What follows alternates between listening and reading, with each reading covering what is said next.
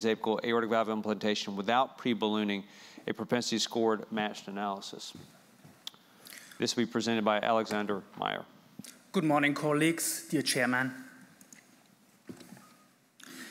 In TAVI procedures, it has been common sense so far to perform a balloon valvuloplasty. The rationale for this has been mainly because it is necessary to open. It was thought to be necessary to open up the stenotic valve orifice in order that the delivery system, which is relatively bulky so far, can cross the valve. So the Edwards Ascendra 2+ delivery system adds a new design feature, which is a yellow nose cone, which you can see here. This has the potential to make the transition of the valve more smooth and making it possible to maybe omit the pre-ballooning. So we aimed in our study to assess the potential pros and potential cons. First of all, a potential pro could be a procedure simplification. Also, the omission of one additional step could save time and radiation time. And it could lead to reduced neurological event rates because balloon valvuloplasty itself is associated with an increase in neurological events. However, there are also potential cons which needs to be assessed. It could lead to higher post-procedural gradients. It could lead to higher rate of paravalvular leakage. Maybe there are problems during antegrade valve crossing, and the likelihood of less control during final stepwise deployment has to be assessed. So what we did to assess those points, we conducted a retrospective single-center cohort studies. We enrolled 128 patients with symptomatic aortic stenosis. And in order to have a valid comparison among groups, we utilized propensity score matching to minimize bias among groups. Also, we defined a priori a subgroup analysis for patients for which valid CT data of the calcium score of the aortic valve was available. For endpoint analysis, we focused on short-term functional and clinical outcomes. And on the lower side of the slide, you can see now our two cohorts. Cohort number 1 are all patients, all 128 patients. Cohort number 2 is a subset of cohort 1, which now has 79 patients with valid CT data. In both groups, approximately 30% of the patients underwent no pre-ballooning. Here you can see a typical table 1 of our patients in cohort 1, meaning all patients. And what is now necessary when you want to compare those two groups is to have balanced covariates. And here you can already see there is a significant difference in gender distribution, and also there is a difference, also not significant, in the STS-PROM score. So now we have to, when we utilize propensity score matching, we have to show that we really decrease bias, and that is what we do with these figures. On the left-hand side, you can see the distribution of bias, which we measure by standardized mean difference. Each spot on this side here corresponds to a single covariate, and this spreads around the 0 line. 0 meaning basically no bias in this covariate. And here you can see a wide spread, and now we aim to reduce this variance, which you can see nicely here. It reduced below 20% bias, which indicates good bias reduction. And this visualization can be more elaborated for each individual covariates you see on the right side. So now when we go to the extremes of this plot, here and here, we can see on red the bias before matching, here for gender, history of coronary artery disease, history of insulin-dependent diabetes and stroke, and this nicely goes to the 0 point after matching, which you can see here. Now we can compare our groups. So first of all, let's look at the functional outcome. Antegrade crossing of the stenotic valve was feasible in all no BAV patients.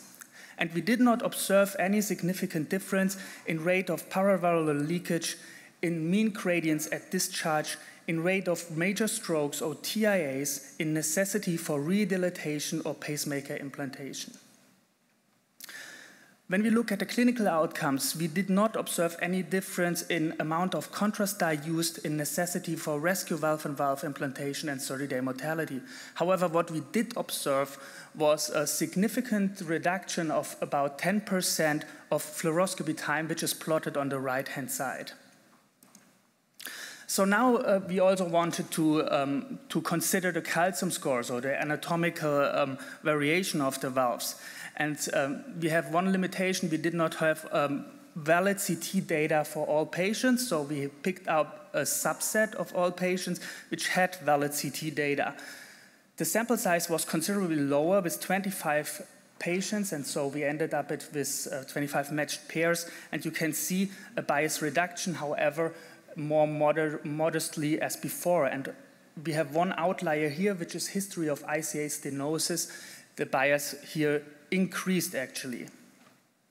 So when we now look at the clinical outcomes, we did not observe any statistical difference, again, in amount of contrast dye, necessity for valve-in-valve procedure, or 30-day mortality. Again, because it's a subset, antegrade crossing of the stenotic valve was no problem in all no BAV patients, and we did not observe any difference in rate of paravalvular leakage, in necessity for redilatation, pacemaker implantation, or mean gradients at discharge. But what we did observe was a higher rate of TIA occurrences in the BAV group.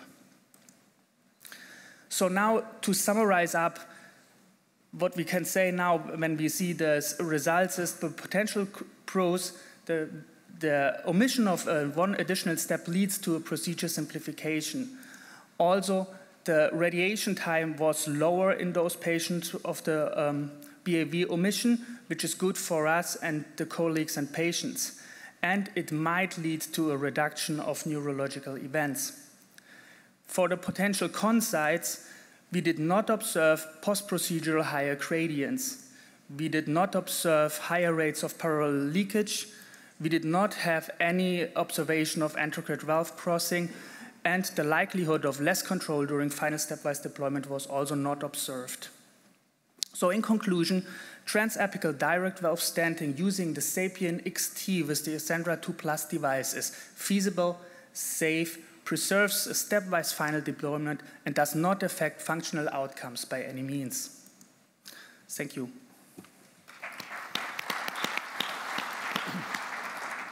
Great. This paper is open also for discussion. As people are thinking of their questions, that was an excellent presentation. Great job, Alexander. I do have a question for you. Do you have any DW MRIs or anything else to show postoperatively, or even any hits during? I'm not sure if you're mapping out the number of hits that can occur intraoperatively, because I think what you're showing, and I'm going to probably take this back to Emory and stop doing BAVs, on our patients when we do TA. I think it's something that we need to move to into the future relatively quickly. It'd be nice to show objectively with MRI data or the decreased number of hits in these patients during the BAV time period of one group versus the other, to really show that your clinical results are because of the lack of BAV and the hits that can occur during that time period. Does that make sense? Yeah, so totally. that'd be, I think, a follow-up study for you guys to do on this type of patient population. What are your thoughts about that? Yeah, I think so too. But our study now is mainly based on clinical data. We don't have observed MRI hits. Yeah, or even intraoperatively cerebral embolic hits. Jörg? Alexander was not with us when we did this trial with transcranial Doppler back in Leipzig. So the problem is, first of all, even if you would have MRI scans showing these typical lesions, nobody knows if they're clinically meaningful and so on. And also, I would not overrate that finding here that we had in that subgroup of patients showing a lower rate of TIA, because you might have seen that in the propensity score matching, there was that one variable which was the history of carotid stenosis that was not balanced. So bearing that in mind, I would question a little bit our finding that there's really hard evidence that no BAV will lead to less neurological events. However, and this is why most likely a lot of groups will follow this approach, it simplifies the procedure. There's no downside of it, so why do it? Yep. No, I agree with that. Actually, good point. Just a technical comment. I believe what you have to do with this procedure to really carefully watch the wire, that it's more or less central, and that you don't force the device, despite a nose cone, into something, not hitting the posterior wall or the mitral valve or whatsoever with the antegrade approach. But in most cases, it's easily